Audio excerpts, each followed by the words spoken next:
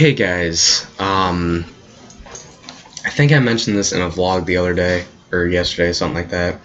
I mentioned that I'm going to be uninstalling Grand Theft Auto 5 after I'm done with the campaign, because I'm going to need the space and everything when I download more games and stuff, because I only have a 500 gigabyte hard drive for my Xbox.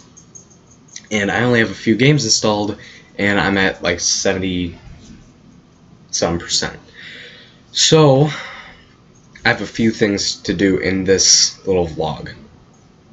One is uninstall Grand Theft Auto 5.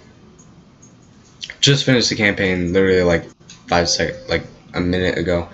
So if you look right here, it's 66 gigabytes. So that's one of the reasons why I'm uninstalling it. And if you look down here, I don't have that much storage, so I'm uninstalling it. I can reinstall it anytime I want, but see, now that's a big difference, because now I can install other games that I want to play. Alright, so I'm done with everything on Grand Theft Auto. So the next part for this vlog is showing you guys the games I just bought. So if you don't follow up on my vlog channel, you might not know that I said I have 3 new games that I just bought yesterday for about 18 bucks. And I will be streaming them soon. I will be recording the campaign for them. So, I'm just getting Steam loaded up so I can show you guys.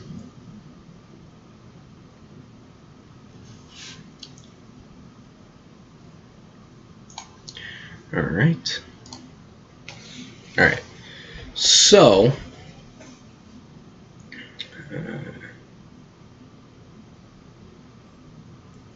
going to turn this off for a second.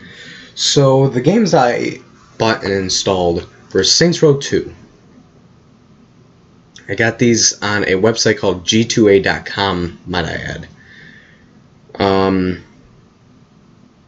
I got Modern Warfare 3, and of course it came with the multiplayer and the campaign. The campaign I'm going to be doing soon. The multiplayer I'm probably going to end up streaming at some point. I have to get a new streaming software because OBS only streams certain things for me for the settings that I have. And that's the only reason why when I stream, I usually stream Xbox or PlayStation games, because I have it set to where it only streams stuff like that because I don't have a high-end PC. At least not yet. And the other game that I got, Batman Arkham Asylum. Now, I have these games tested on a website, and it says I can run these games perfectly fine. So, I haven't loaded any of them up yet. I'm actually waiting to load up Modern Warfare 3 for probably later on today. Later on today, I'll record the first video for Sunday, and that'll be Modern Warfare 3.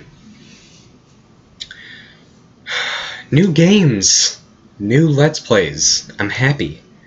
So yeah, I hope you guys enjoyed. If you didn't, go check out my videos from yesterday. I'll leave the link to them in the description down below. Like I said, I hope you guys enjoyed. I'll see you all later.